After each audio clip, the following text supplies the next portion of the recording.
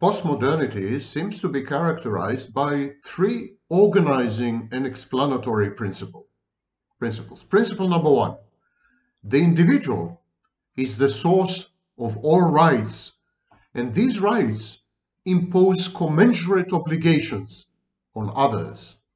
The individual is the basic organizational unit. Many individuals put together can structure and form any arrangement, any contract, social or otherwise, amongst them, because the individual is sovereign. The second idea, or the second principle, perfection, progress towards perfection.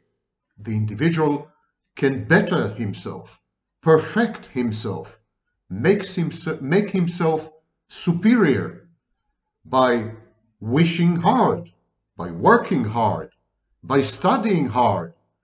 It is up to the individual to elevate himself stage by stage up the ladder of self-actualization and social supremacy. It is all in the hands of the individual, and individuals, if they are mentally healthy, should aspire to perfect themselves, to become more, never less, to grow, never regress, to always acquire new skills, seek new opportunities, amass and accumulate wealth and accomplishments, in short, expand. So this is the second principle, the principle of perfection of the self via progression, via progress. The third principle is suspicion of institutions. Institutions are penumbral, they're dark, they are tyrannical, they are averse to individualism. They are the enemies of the individuals, and they need to be resisted and subverted and undermined and modified and ignored. At any rate, there's an enmity, there's a war between the individual and social or other structures and institutions. And this war should be won by the individual. It's up to the individual to win it. Where do these ideas, which are so hyper-modern, where do they come from? The surprising answer, they come from the Renaissance, which started something like 700 to 800 years ago. And they evolved through Lutheranism and Protestantism, and then they clashed with values of the Enlightenment. So we are living in a period which is reactionary and against the Enlightenment values, actually. A period which resembles much more the Renaissance and the early years of Protestantism and later perhaps Calvinism. And this is the topic of today's video. The Narcissism conspiracy. When did it start? And how did we get here? But before we go there, I would like to introduce you to a series of books, amazing books. It's a series, it's not a single book, as you can see. It's written by Dr. Marnie Hill Foderero. I hope I'm pronouncing it correctly, Foderaro. Marnie Hill Foderaro. And one of the books is a list of thousands of terms and words which have to do with narcissism and narcissistic abuse. Another book is an exercise book. Yet another book is a book which, in kind of acronym poetry, encapsulates and captures all the lessons we have learned about narcissism and narcissistic abuse. I've written the introduction to the first book in the series. There are, I think, 5 of them already, and another 3 are to be released. The total number would be 8. It's an amazing series. I've never come across anything anything similar to this in 30 years of working in this industry, in this field. So have a look, see if it's of any help or interest. I believe it will be. And my thanks go to Marnie Hill Foderaro for this very generous gift that she sent me. This is the back of the book. These are the the front covers. Okay, let's delve right in. Renaissance, Protestantism, Enlightenment, the battle between conceptions, philosophies, and ideologies, and how we got caught up in the crossfire. And where are we right now? Regressing to 15th century and 16th century and 17th century Renaissance, Machiavelli's period, hence Machiavellianism. Stay tuned, because I'm about to expose the Narcissism conspiracy. In the wake of yesterday's video, I was nearly buried alive under an avalanche of fawning, flirtatious, and fake women. Needless to say, I banned all of them, then I blocked all of them, and I engage in unspeakable acts of purification and cleansing. And thus, unadulterated, we can move on back to the topic du jour, Narcissism. What else? You say you like my giggles, don't you? Okay, Shoshanim and what is left of Shoshanot. My name is Sam Vaknin, and I am the author of Malignant Self-Love, Narcissism Revisited. No, I'm not the author of Lord of the Rings, regrettably. Think of the royalties. And I'm a former visiting professor of psychology and a current member of the faculty of CIAPS, Commonwealth Institute for Advanced Professional Studies, all over the globe, most notably in Cambridge, United Kingdom, Toronto, Canada, and Outreach Campus in the illustrious capital of Nigeria, Lagos. Okay, today's topic is, in my view, fascinating because we're going to go back in time. I'm going to invite you to time travel with me to discover the true roots, historical roots of pathological narcissism. Now, we must distinguish very clearly between pathological narcissism as a clinical entity, a mental health problem or disturbance or disorder. Pathological narcissism, in the clinical sense, has been captured and described in ancient writings. You can find it in the Old Testament, in the New Testament, in the Quran, in writings in Buddhism, literally everywhere. All scriptures, all ancient plays and stories and mythology even, they capture the essence of narcissism. Don't forget that pathological narcissism, the word narcissism, comes from the myth of Narcissus. So there's nothing new really. We haven't discovered anything new, believe it or not, when it comes to the clinical dimensions aspects of narcissism. However, narcissism is an organizing principle.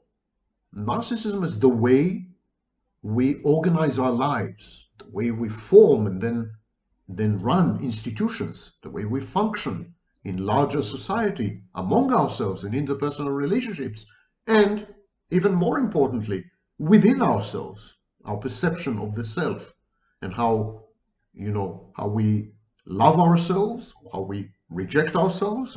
So an organizing principle.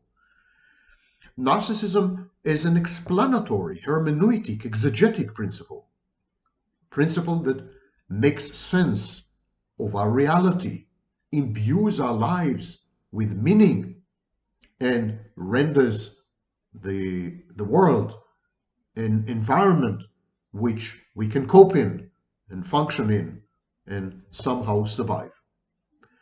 Narcissism is an organizing principle.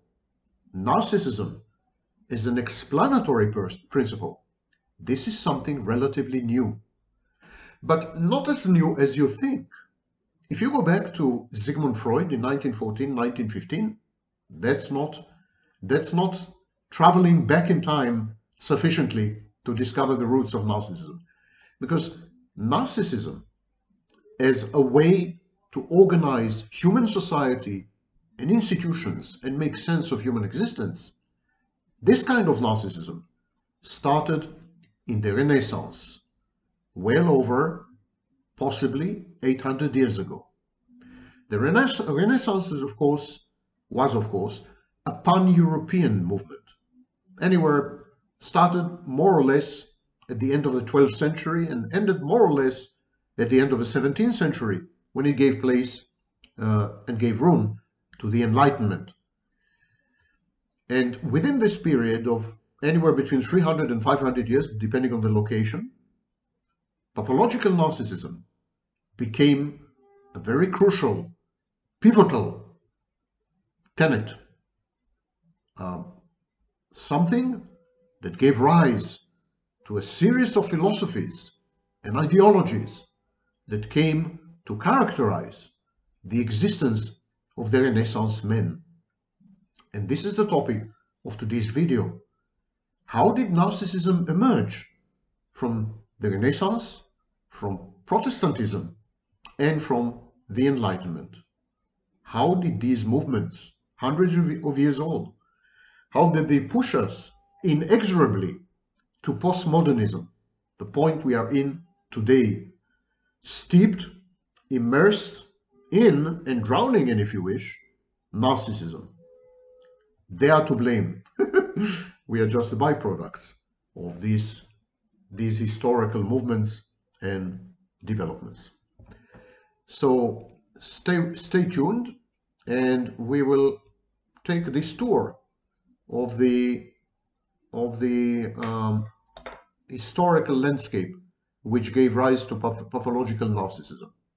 Just let me find the text, as I seem to have lost it. I don't know why. Here it is. Here it is. Okay. So before we proceed, in a video I posted a few days ago, I analyzed the phenomenon of switching. And I analyzed switching in borderline personality disorder and narcissistic personality disorder, but not in dissociative identity disorder. So first of all, I'm going to dedicate a video to switching in DID, in what used to be called multiple personality disorder.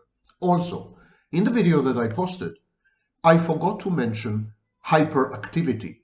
When switching occurs, there's a phase of hyperactivity followed by a phase of hypoactivity. So talkativity, hyper-verbalizing, and hyper-reflexivity, pseudo-psychosis, and hyperactivity are followed by a period of subdued, slow-motion, hesitant reactivity. Also, borderline personality disorder and narcissistic personality disorder are prone to switching owing to splitting and self-splitting defenses. I explained this in the video. But what is important to understand, and something I've omitted to my great shame and disgrace, what is important to understand is that the self-splitting in the switching process, the previous self-state, the original self-state, is perceived as all bad, while the new self-state is perceived as all good. So the transition from one self-state to another involves the splitting of these self-states, the devaluation of the previous self-state, and the idealization of the next oncoming self-state. Self-splitting. Okay, I apologize for these omissions in the video. I hope I have made up for it somehow. There's a link in the description to the video. The video is titled Signs of Switching in Narcissists and Borderlines. Now you can watch it perhaps in a new light. And now let's proceed to the Renaissance. Renaissance thinkers were concerned with the improvement of the individual. The emphasis was on the individual. They believed that if you were to somehow better the individual, somehow transform the individual and render the individual more functional, more clever, more educated, more anything, this would have an aggregate effect on human society. In other words, the Renaissance, contrary to the Enlightenment thinkers like Jean-Jacques Rousseau and others, they placed an emphasis on the social contract. The Renaissance believed in a grassroots effect, kind of crowdsourcing. The Renaissance thinkers believed that you should work or focus or concentrate on the individual, and that if you were to improve a sufficient number of individuals, there would be an emergent phenomenon. Society at large would change and become also better. And how do we improve the individual? By reverting to classic Greek and Roman works and values. So the Renaissance was a reactionary, retro movement, a movement that wanted to revive ancient Greek and Roman, especially Republican Roman, values, works of art, literature, sculptures, paintings, you name it. Anything Greek and anything Roman was in vogue, in fashion. The Renaissance comprised a series of grassroots modernist movements that, put together, constituted a reaction to elitist, hermetic, and scholastic medieval modernity with its modest technological advances. So a Renaissance was evolutionary in character, but revolutionary in goals. The idea was to displace erstwhile elites, especially the church, to displace them and endow the individual with agency, personal autonomy, and power, to empower the individual at the expense of the church. The church, of course, was the predominant institution. The church did everything. The church had schools and universities. The church had churches. The church simply catered to all the needs, psychological and physical, of the individual. And the Renaissance was very courageous in attacking head-on this total institution, this multi-tentacled construct or structure which has evolved over 1,500 years. It was a war. The Renaissance was a belligerent, combative, warlike. Today they would have been called probably freedom fighters or terrorists by the church. The medieval strain of modernity was perceived by Renaissance contemporaries to have been nascent, ignorant, dark, Middle Ages. Though whether the Renaissance indeed improved upon the high and late Middle Ages is disputed, and was disputed by the likes of Johann Huizinga, Charles Haskins, and James Franklin. Those of you who would like to read further, these are the names. The Renaissance idea of progress was therefore not linear, but cyclical. Mankind's hard-earned accomplishments are easily squandered, and they have to be regained repeatedly throughout history. History is a cycle. We accomplish things, then we squander them, we destroy them, we self-destruct, and then we have to start from zero, and we have to rediscover our previous accomplishments. Indeed, the literacy rate, an important indicator of progress, had fluctuated throughout the period from the 15th to the 18th centuries. In stark contrast to medieval men, the Renaissance man was a narcissistic, albeit gifted and multi-talented amateur.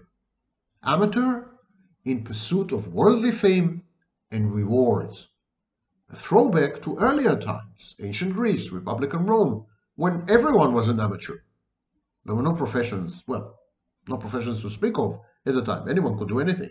Philosophers became doctors, barbers became doctors, doctors became philosophers. I mean, there was high fluidity, high interprofessional fluidity, and not much specification and expertise. So the Renaissance wanted to revive this, and we have the likes of Leonardo da Vinci and so on and so forth, Michelangelo, who did a little of everything. The Renaissance man is a polymath. He's polyglot and polymath. He's all over the place. He knows a little about many things, rather than a lot about a single topic. So this was the Renaissance man, and the Renaissance was both reactionary and modernist, looking forward by looking back, committed to a utopian new human type by regressing and by harking back to the ideal humanity of the past. There's a lot of narcissism here, as you begin to see, because the constituent unit is the individual, and the individual has the power to explore the world and gain knowledge by becoming a gifted amateur. And so the individual is empowered. He doesn't need the church. There's a process of disintermediation. There's no need for the mediation or brokerage of the church. This led pretty directly to the development of Lutheranism and Protestantism a bit later. But there was disintermediation here. As the individual was empowered, the church was disempowered, was weakened, of course. One came at the expense of the other. It was a zero-sum game.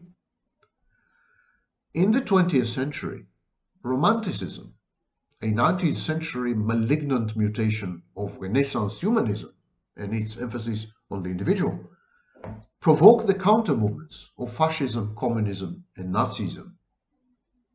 But contrary to the observations of Jacob Burckhardt in his masterpiece, otherwise masterpiece, The Civilization of the Renaissance in Italy, there were two editions, 1860, 1878, but contrary to his observations in this masterpiece, it was the Renaissance that gave birth to the aesthetics of totalitarianism, to the personality cult, to the obsession with men of action, to the cultivation of verbal propaganda and indoctrination, rhetoric, as means of influencing both the masses and decision makers, and to the pernicious idea of human perfectibility.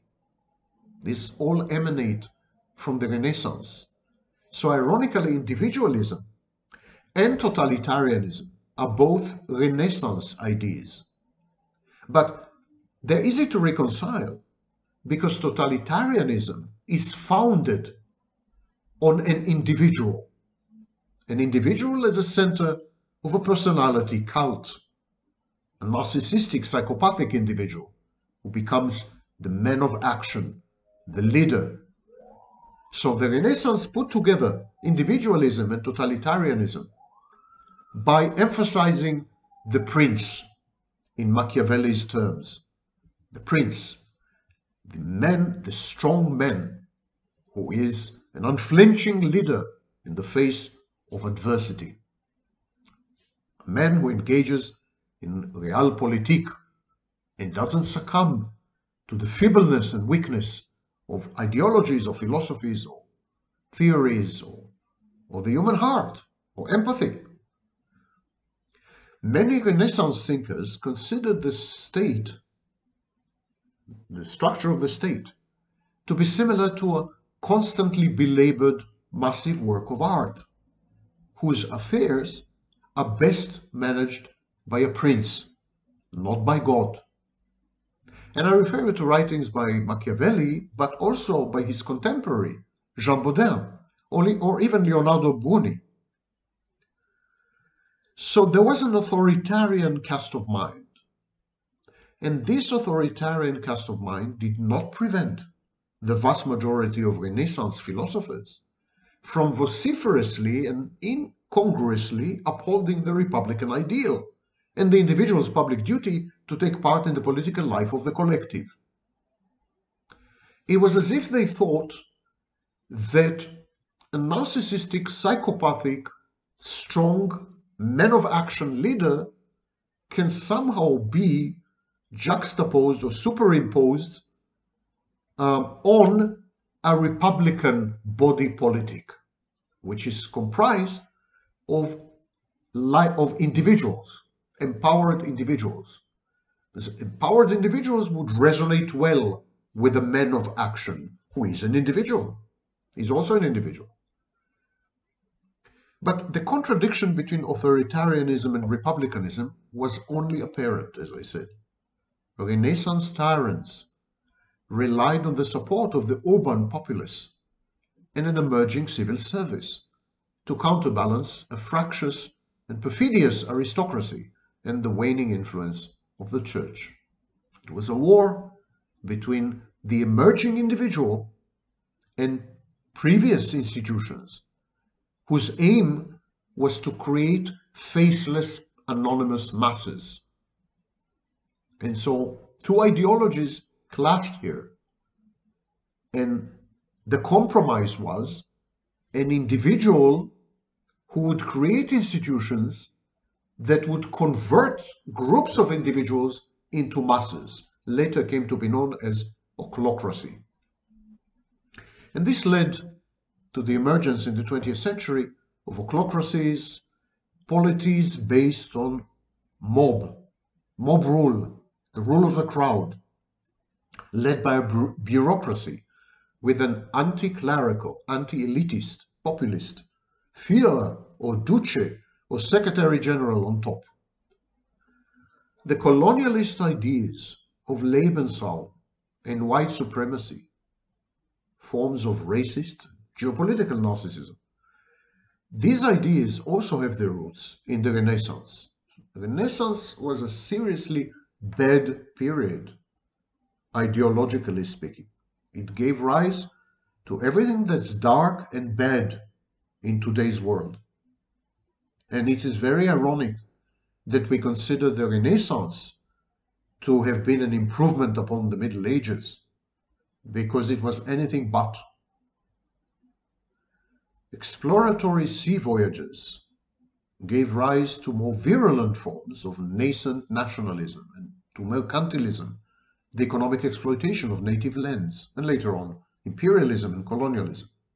With a few notable exceptions, these were perceived by contemporaries in the Renaissance to be progressive developments, the white man's burden.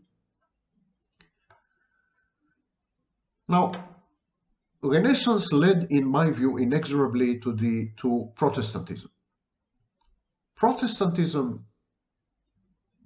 basically, at least the prototype of Protestantism, Lutheranism, Martin Luther's church, relied basically on two things: disintermediation, getting rid of the church as an intermediary between the individual and God.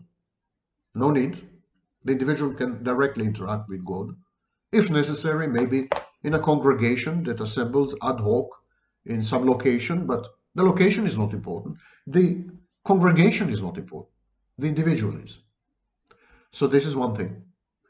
And the second pillar of Protestantism and Lutheranism was that you could be chosen by God.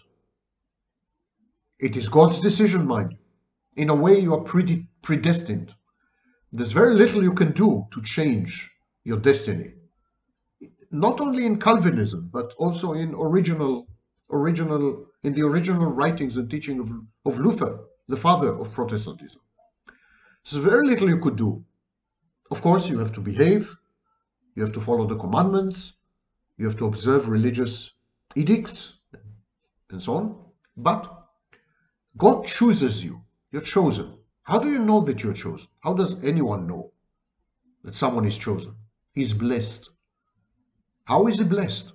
He is rich. Protestantism equated wealth, riches, career accomplishments with the blessing of God. And in doing so, it gave rise to modern capitalism. Now, proto-capitalism preceded Protestantism by 200 years, but modern capitalism is absolutely Protestant. The famous Protestant work ethic, Weber, others. So, this is the succession.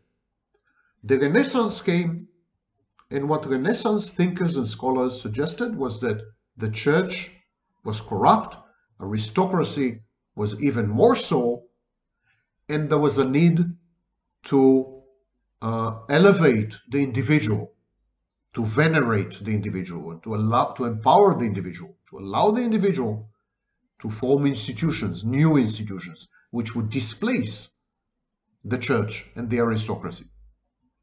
And these institutions, at the head of these institutions, would be an individual. This would be a man of action. Today we would call him a dictator or tyrant, but at that time it was perceived as a prince, the remote descendant of Plato's philosopher kings. So it was all around the individual. Even mass movements, even mobs, even crowds were led by identifiable individuals. And so this was the Renaissance. Then came Protestantism. And Protestantism, through its various manifestations and transmutations, Protestantism said, yes, the individual is at the core of the religious experience as well. While the Renaissance emphasized earthly pursuits, governance, money-making, commerce, science, these were the emphasis and the activities of Renaissance thinkers and scholars, Protestantism suggested to apply the very same principle to religion. Say, okay, the organizing unit in religion, the base unit, would be the individual, not the church. We're getting rid of the church. The church does nothing but corrupt, steal, and is utterly unnecessary. So first of all, we translate the Bible into the vernacular, to common spoken language, German in this case, and later English, so that people don't have to rely on priests in order to read the Word of God. And then individuals constitute the church. There's a church of the individual, and they are in direct contact with God. And finally, some individuals are blessed by God. They're chosen, and we know that they're blessed and chosen by virtue of their standing in society, and especially by virtue of their possessions, how much money they have, how much wealth, how much real estate, and how accomplished they are in their career.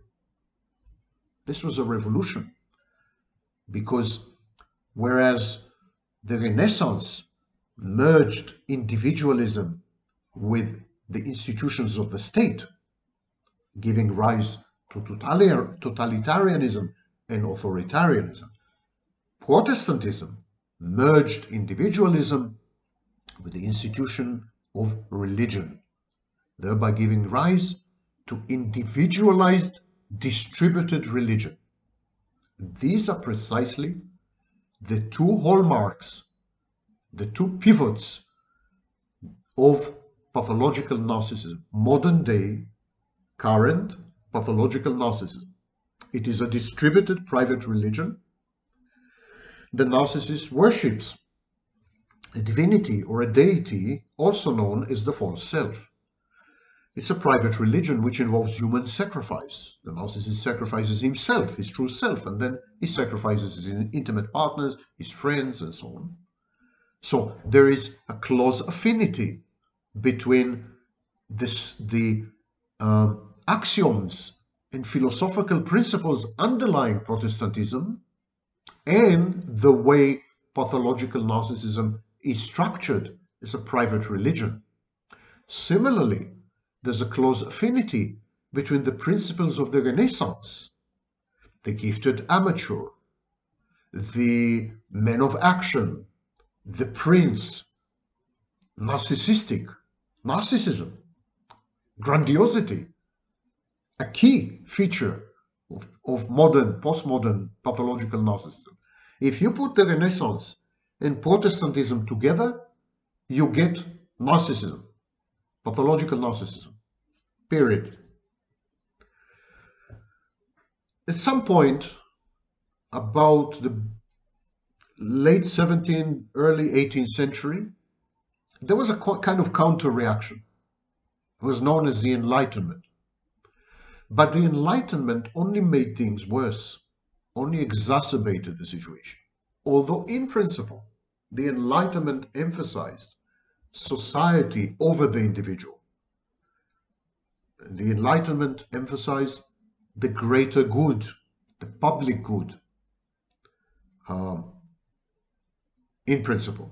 So it constituted an opposition to the principles of the Renaissance, and even I would say to Protestantism. And that's why the Enlightenment divorced itself from religion, became anti-religious, anti-clerical. So the Enlightenment had to distance itself from Protestantism and from the Renaissance because it began to consider the world in terms of much larger structures known as societies. But even so, the Enlightenment thinkers and scholars committed a grave mistake, which only exacerbated and allowed the rise of Narcissism. In the Enlightenment, there is a counterfactual assumption, an ideal, which is not real, is defied by the facts, is not evidence-based, and that is the ideal of the rational agent. The Enlightenment introduced into all kinds of disciplines, including, for example, economics and so on, the rational agent. It's a person, an individual, who makes decisions which are 100% and all the time rational.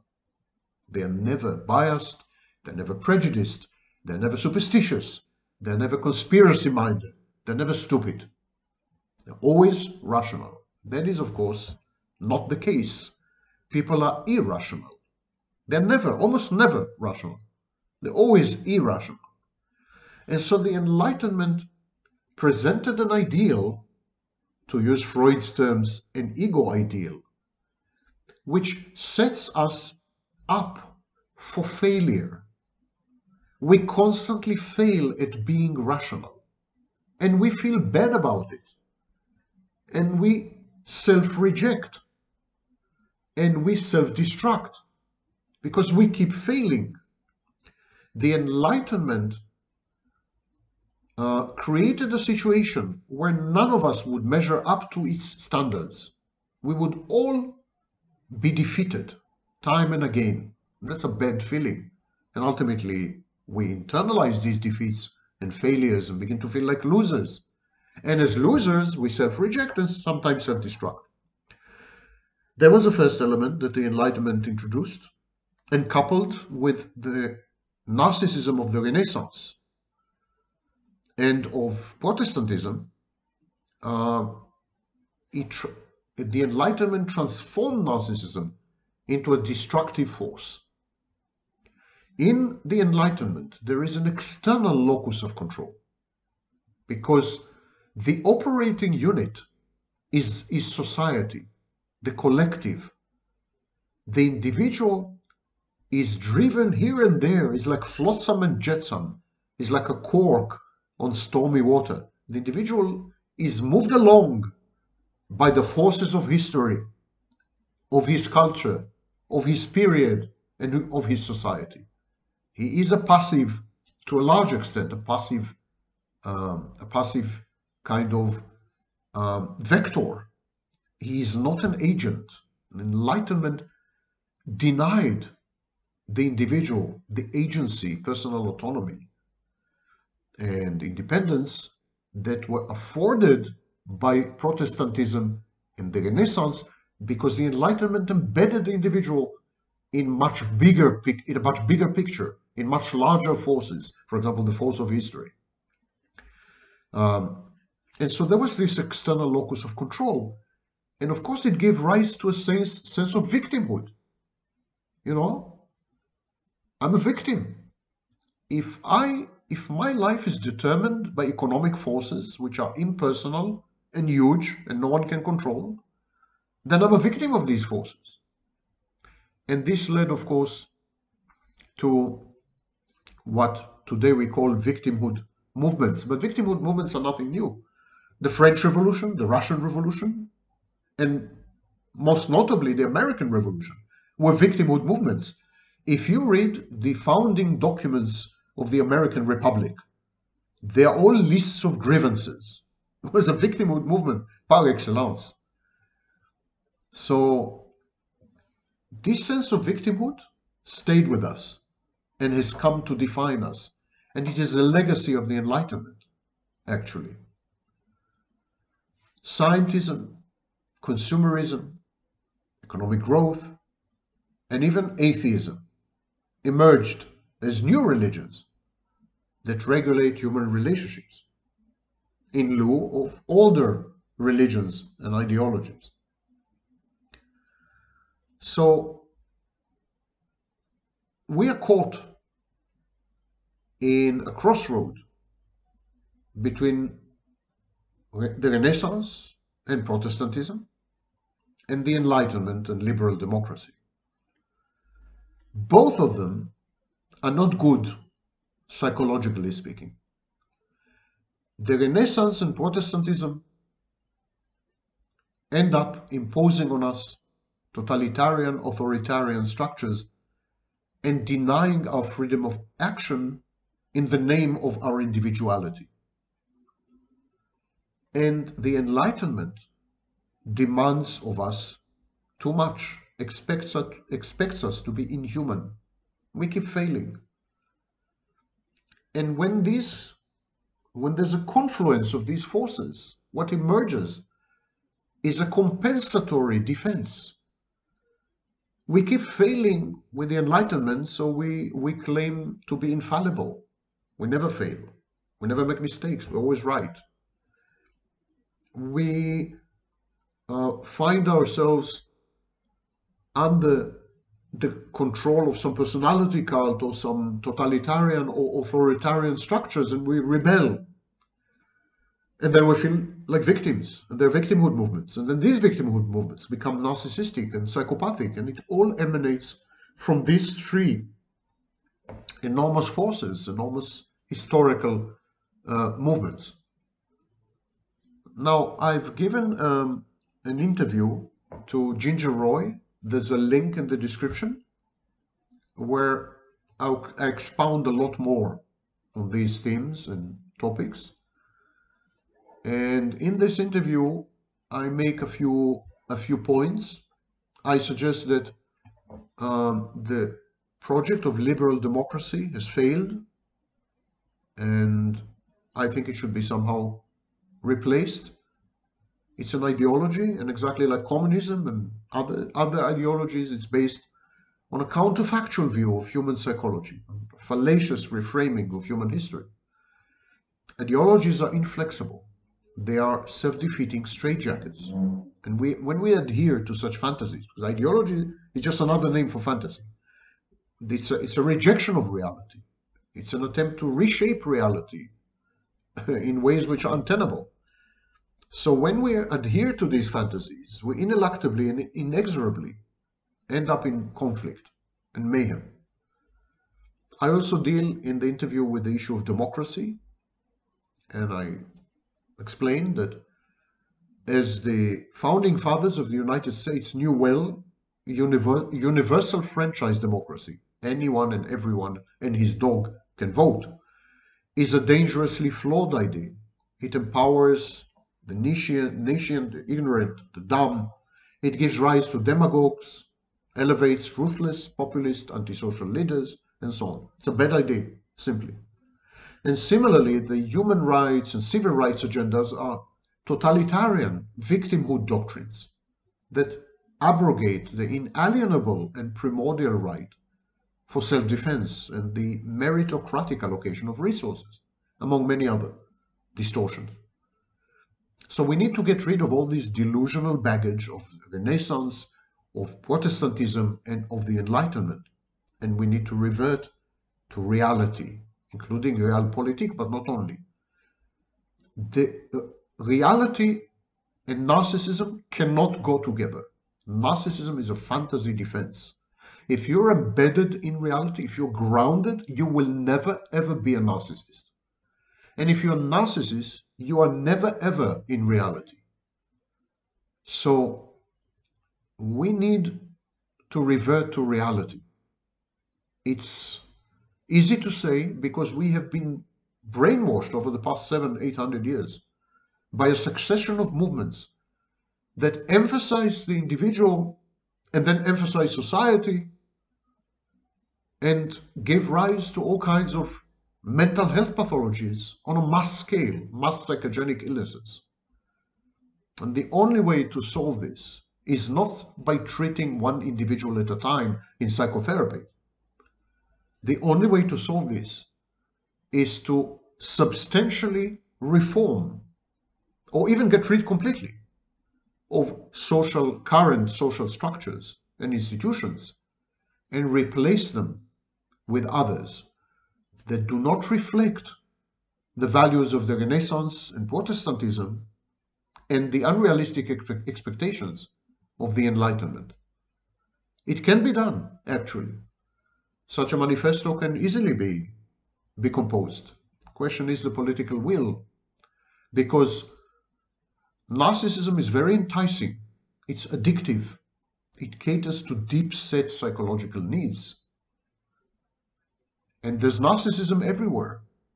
There's narcissism in the Renaissance, in Protestantism, and narcissism is a compensation for the accusatory finger of the Enlightenment. So it's not easy to ask people to get rid of their narcissism. Reality hurts and bruises. And people might say, I'm comfortable, cocooned and ensconced in my fantasy. Why should I give it up? Well, you should give it up because otherwise you will end up with another Hitler. Hitler was a direct spiritual descendant of the Renaissance and to some extent Protestantism and the Enlightenment, believe it all. You will end up with these kind of people. And you know, we have survived a generation of such leaders, and it seems that we are facing a second wave of such men of action personality cult leaders. I don't know if we're going to survive the second wave. I have my grave doubts,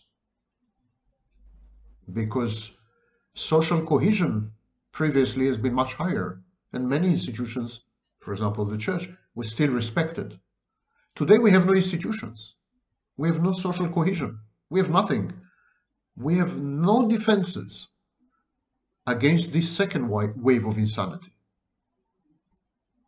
Climate change may only be a symptom of this.